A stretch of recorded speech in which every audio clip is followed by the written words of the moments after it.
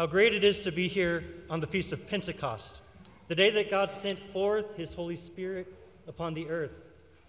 And on this feast of the sending of the Holy Spirit, we are reminded in a special way that God does not merely call us to freedom from sin, but he calls us to a life of intimate union with him.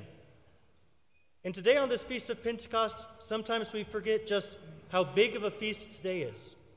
But in fact, it's one of the three biggest feasts of the year for us Catholics, right up there with Christmas and Easter. All three of these feasts are celebrated, or have been celebrated in the history of the church with an 8-day celebration, where we celebrate for 8 straight days what happened on that day. At Christmas, we recall how God became man so that man could become like God. And at Easter, we recall how Jesus Christ rose from the dead and defeated death and sin for all of eternity.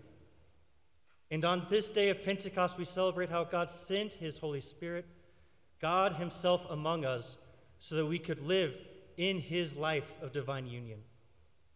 But to understand what this means, we have to look at the Old Testament a little bit. We all recall the story of Moses leading ancient Israel out of the desert. They sacrificed the Passover lamb, and then they ran out of slavery into the desert. Then they wandered there for 50 days. And in those 50 days, yes, they were free from slavery, but they weren't fully connected with God yet.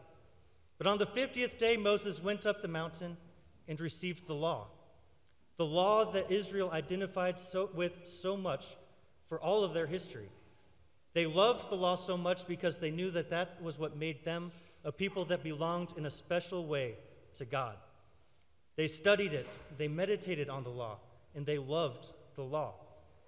And the law was entrusted to Moses to help usher it to the people, to help guide them into this life of union with God. And then if we look at the New Testament, we see a lot of parallels. We see a lot of things that look the same.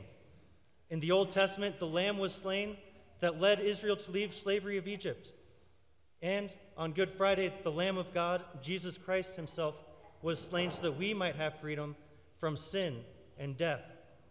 And after he conquered death, we fast forward 50 days to today, to Pentecost, the day that he sent his Holy Spirit, the day that he made us a people peculiarly his own, just as he did for Israel with the law. And so for the Holy Spirit, we should meditate on who the Holy Spirit is.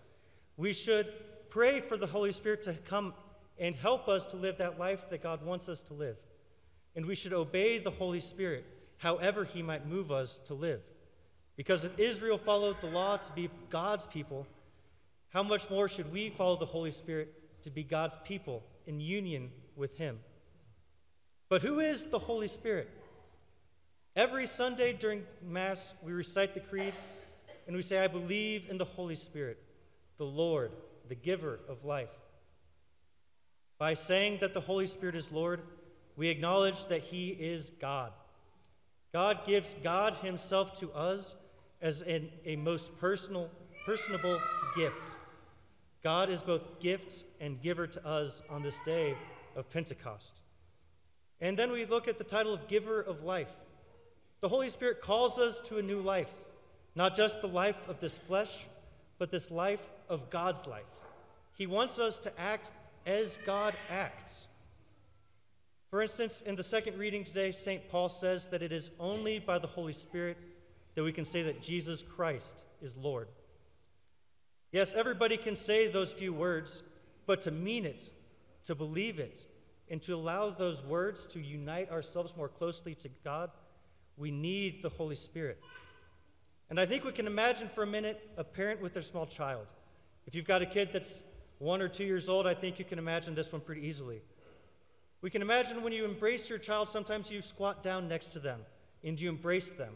You get down on their level to embrace them. And that's what happened when Jesus Christ became man. That was God lowering himself to embrace us. But parents can also lift up their kids so that their kids can embrace the parents on the parents' level, on the level higher than what that kid is possible to on his own. And that's what the Holy Spirit does for us today.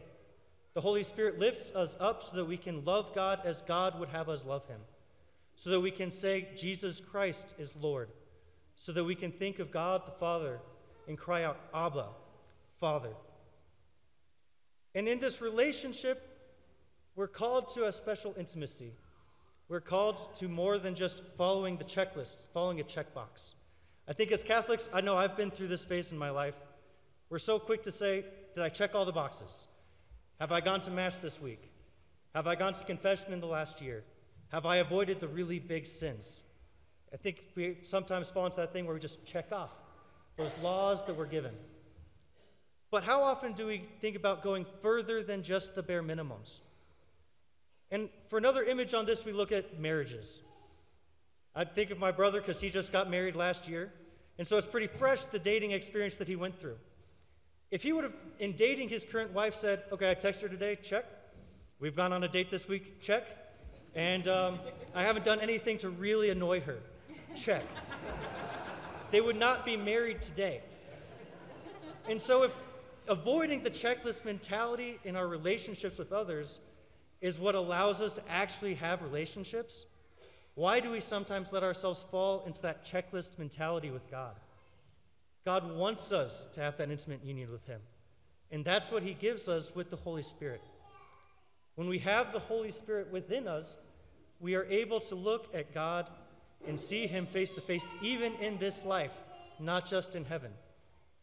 And so when we look back to the analogy of Israel leaving the slavery of Egypt, we see three main phases, and those are equivalent to the three phases of our own spiritual lives. They started off as slaves. They were miserable. They had no rights. They were worked to death. And that's what we're like when we're in the first stage of the spiritual life, when we're trying to shed ourselves of our slavery to sin. And the Holy Spirit comes in and helps us to avoid sin, so that way we can avoid doing those things that break that relationship off with God. And if that's where you're at today, pray for the Holy Spirit to help you shed those sins. But then we look to the second stage where Israel's not in slavery, but they don't yet have the law. They're in kind of this middle ground of freedom, but not quite in union with God. And I think we see so often in the world people that stress discipline and good practices and good virtues, but they lack the presence of God in their life. And if you're in that situation today, that's the second phase of the spiritual life, where we can move past just being free from sin and start approaching God himself in that union with him. And then the third phase, which is what we see when Israel receives the law, where they are closely in union with God. Sometimes we think that this mystical experience with God is reserved to those nuns who live in a cloister that spend 17 hours a day in the chapel. But it's not reserved just to them. Every Christian is called to a mystical union with God here on earth. And that's possible through the Holy Spirit. And as we progress through the spiritual life, we'll get to that point, so that hopefully at the end of our lives, we can all have that union with God, so that heaven is an easy transition from what we've already been experiencing here on earth with our prayer and union with God. And so today on this Feast of Pentecost, we remember we're not called merely to freedom from sin.